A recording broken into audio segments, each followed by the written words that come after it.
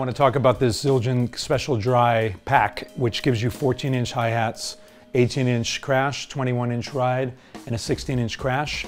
And they do a lot of great things collectively, individually, and I want to talk about each one of them and break it down and give you the uses that I think set these apart from other cymbals in the Zildjian line.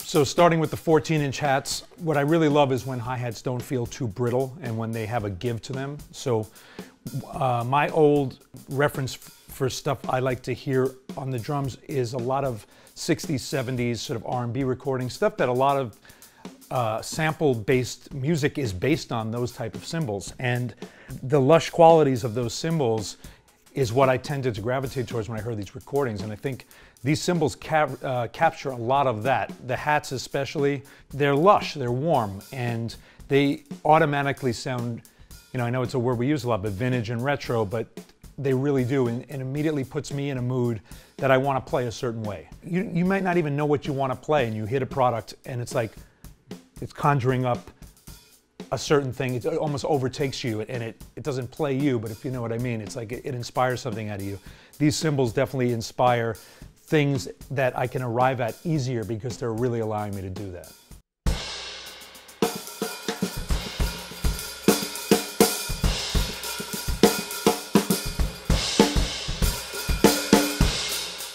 So now moving on to these crashes, what I think are great about these is that, you know, your traditional crash cymbals, for lack of a better word, might have a very pure overtone, a pure decay, something we're all very used to. Again, and to meet the style of a lot of the music that us drummers are playing now that are a little bit more synthetic in origin, we want some cymbals that behave in a certain way.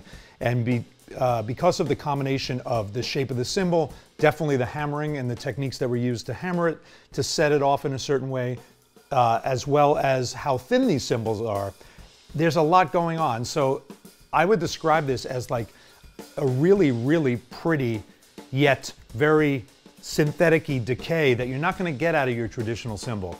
I think it's a very pretty cymbal, you know, despite it having qualities that are very sort of like, dare I say, digital on purpose, you know, to have this artifact nature to it, and just the way these cymbals have been constructed to allow that to happen. You hit them, you get a quick yet transparent and airy sound that's not just a quick hit and they shut down.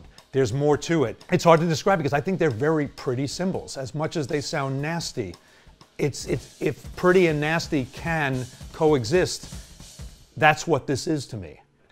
Like anything, these are not just cymbals that are meant for one style only. These cymbals, like all good musical instruments, have a lot of diversity to them and a lot of usage. So I've done gigs where I obviously do a lot of music with electronics and triggers, and they work great for that because they get in and out of the way really easily. But I go on the road and I play electronic stuff, I play jazzier stuff, I play electronic jazz, R&B stuff, and they work for all this stuff.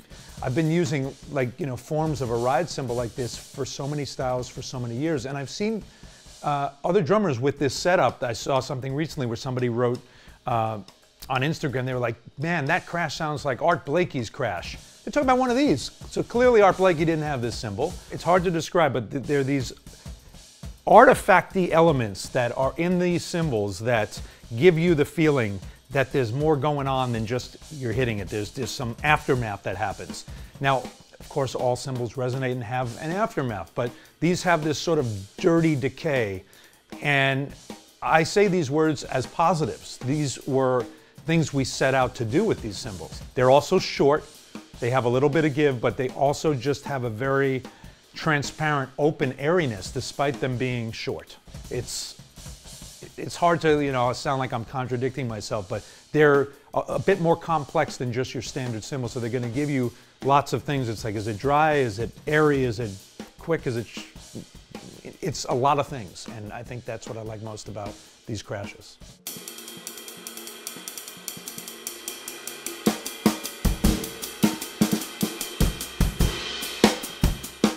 Now, as far as the ride goes, I've always played cymbals like this, so, and what I think is great about this is you've got the dryness, But again, the way these cymbals are hammered, between the hammering, the alloy, the shape, you get a nice stick definition, you get a little wash, but it's also dry. You can crash this cymbal, which for me, I tend to like ride cymbals that I can also crash. And I don't feel like I'm gonna get carpal tunnel, you know? So I can crash into this cymbal. And guys have come up to me after gigs and said, man, that cymbal sounds so great as a crash. It's the best compliment you can have for a ride cymbal, you know what I mean? Because I'm riding on it, and that's obviously what its main purpose is. But when you can crash this thing and people go, I love that crash out of that cymbal, then we've got a lot going on. So this, for me, is an all-purpose. I can bring this as even my only cymbal if I need it. I can get a ride out of it and get a crash out of it.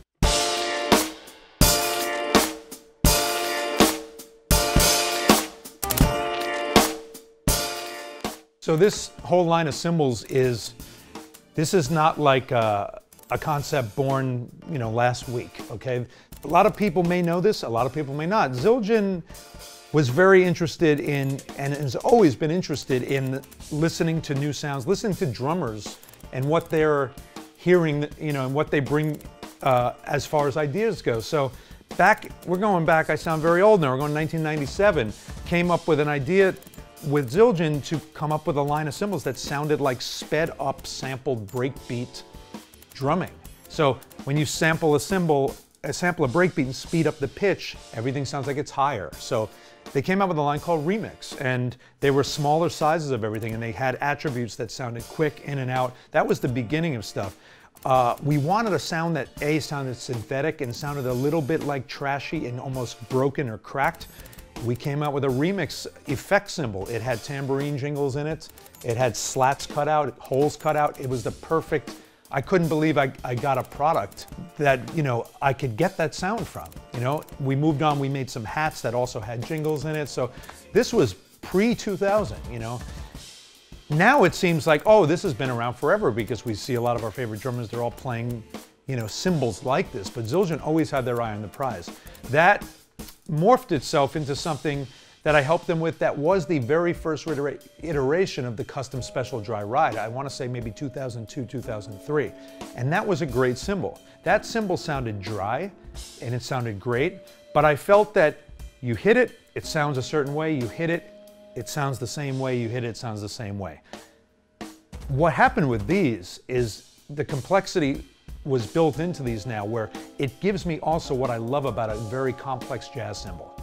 Just the way you hit it, you're gonna get some more feedback out of these. And they don't just sound static. So every hit is its own adventure in a good way. And that's what I think has been the evolution of this line over the years, and why I'm most excited about it, because they feel like they give you the control, but they also give you that X factor that we all love as musicians when we want to talk about our favorite rides and why we like it. That thing you almost can't describe. You hit it and it gives you more as you keep hitting it. It's not the same sound over and over again. And they found a way through the, you know, all the different techniques they've used to give you control. You want it to sound control, you got it. You want to have some X factor, you've got it. And that's something that's very hard to come by in cymbals, and Zildjian definitely nailed it with this line.